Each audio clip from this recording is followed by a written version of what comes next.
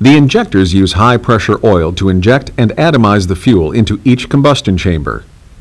Each injector has two coils that control a spool valve, an open coil and a close coil. When the IDM sends a voltage signal to the open coil, the spool valve opens, allowing high-pressure oil to enter the injector. The pressurized oil enters the injector and applies a downward force on the intensifier piston and plunger.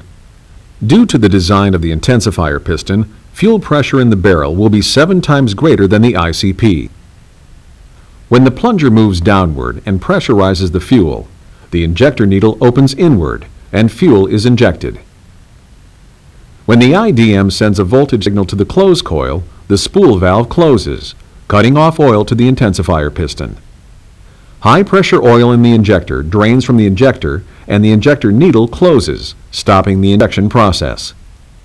The spool valve in the injector is pre-cycled each time the IDM first receives power.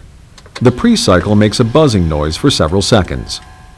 Lack of the pre-cycle noise can be caused by a loss of power to the IDM, a faulty IDM, or a fault in the engine can line between the ECM and IDM, or no power to the ECM.